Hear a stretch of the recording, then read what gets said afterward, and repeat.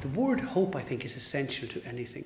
The Graan, throughout its 100 years, has always been a place which tried to provide hope, not always succeeded, but tried to provide hope. The big ministries of the Graan throughout its 100 years were, first of all, we tried to have reasonable preaching. Secondly, we tried to have people who heard confession that should have been compassionate. We weren't always, and we have to apologise for that. But by and large, people came from far in need to make the sacrament of reconciliation.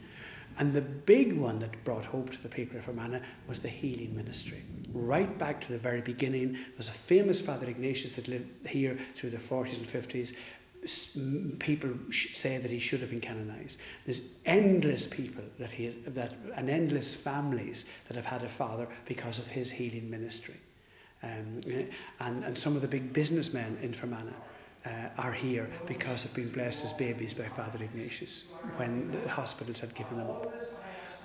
And so that healing ministry, Father Arthur, Father William, Father Victor, people around this area almost attach themselves to a person whom they believe in as can be an inspirer and a healer and bringer of hope.